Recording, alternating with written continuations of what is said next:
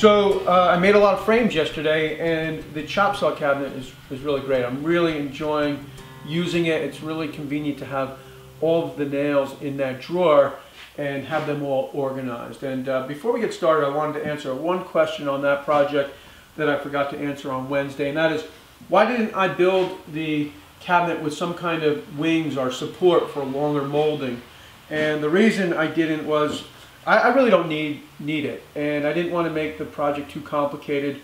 A lot of what I do is make frames, and as you can see, a lot of the frames really aren't that big.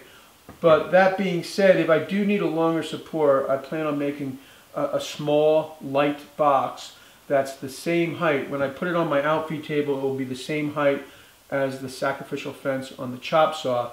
And so when I'm making something that I need that support, I'll use the box, and when I don't, I'll probably store the box in the cabinet. Now, for today, I'm milling framing material, and I'm milling it out of these old boards. This is Douglas fir, and these boards come from, or they were, the old floor joists in All Saints Episcopal Church in Bay Head, New Jersey. When the church was damaged during Hurricane Sandy, the builder John Tim gave me the boards to make an altar for the church with the boards, kind of symbolic as a rebirth from the storm. And I finished that job more than a year ago, and these boards have just been kicking around ever since. And so I'm just going to mill them up for framing material. So I wanted to tell you about this week's auctions. I've got two paintings up for auctions. One is a lemon and garlic, and the framing or the frame is built with the reclaimed Douglas fir. And I've got another one, which is a painting of Rosa Sharon, which is a flowering tree that we have here in the yard. And if you want to check these out, I'll put a link to the auction in the description. So I'm going to bring the camera over and just show you the grain of the board, and then we can get started. I should add that I pre-milled these boards with my circular saw with the idea that if I hit a nail, I hit the nail with the circular saw and not my table saw or my joiner. So you can see the board is just about 2 inches wide, and it's a really nice straight grain. And that's what I want. I want this straight grain on the face of the frame. So what I'm going to do is first rip the boards at 2 inches across, right about here. And once I do that, then I'll resaw the boards in the center, and then I'll clean up this outside edge. And so ideally I'll have molding that measures just about 3/4 of an inch, and once I mill this down, probably 1 3/4 inches. So again, 3/4 by 1 3/4 inches.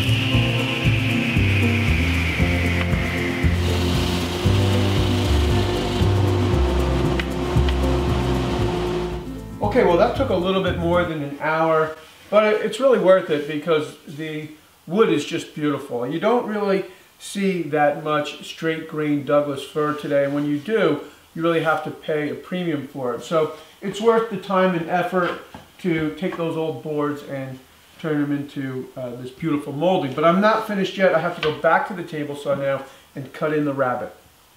To make the rabbet, I'll set the saw fence at 1/2 inch and the blade height at just about 3/16. That will give me a saw curve in the molding that looks just about like this. Once I finish making that cut in all of the molding, I'll stop the saw and talk about the next step.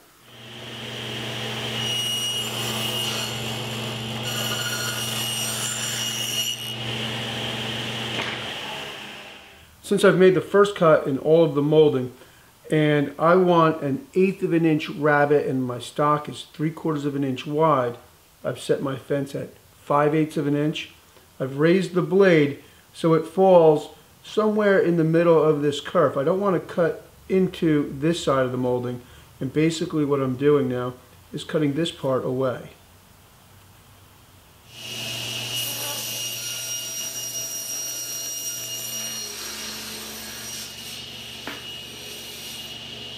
Okay, well now that I've got all this molding made, let's go ahead and make a frame. I'm going to make a frame in real time, and the frame is going to be 7 inches square.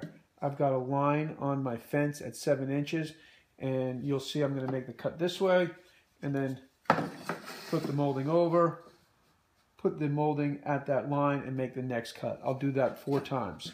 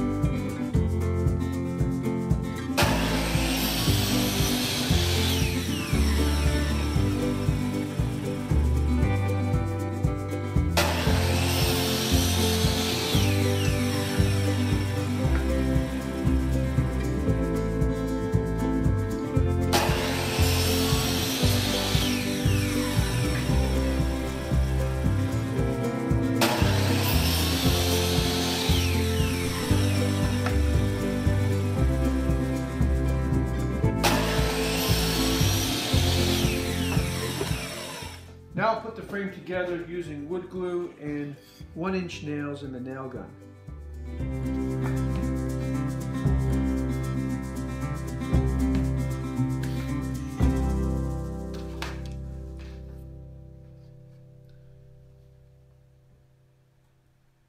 I'll hold the miter tight. You have to lick your fingers to get a grip on the wood.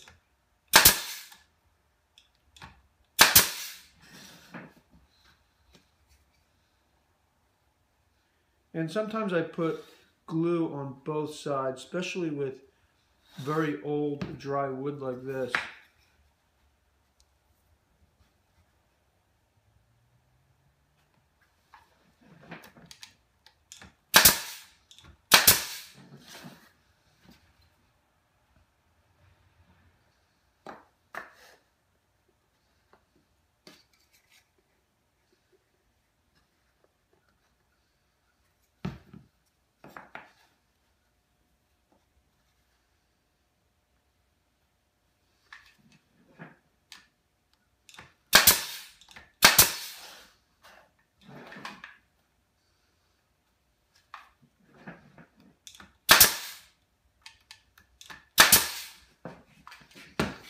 And you want to wipe that glue off before it dries.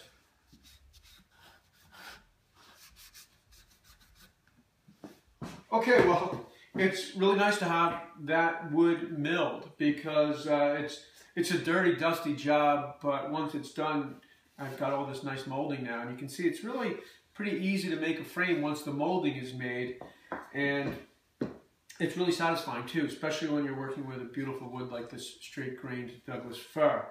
Now I started, not so much I started, but I made a short video for Facebook today, and it might be something that I start doing.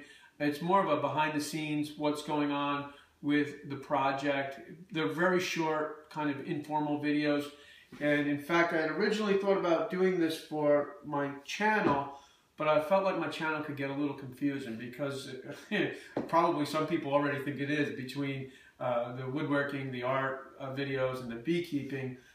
I don't know if another kind of topical thing would make sense. But for now, I'm just putting these short videos on Facebook, and today it was kind of a look around the barn and a look at what today's project was going to be. It's Friday, and I just started this project today. I was real busy with work this week. So anyway, let me know what you think. Maybe I would put those videos on Facebook or on YouTube, and just have them on a certain day, or maybe only do them every 2 weeks or something like that. But I guess that's it. If this is the first time that you've tuned into my channel, I'd love it if you'd subscribe and follow me on Facebook and Instagram, and check out my eBay auctions. Have a great weekend, and I'll see you soon.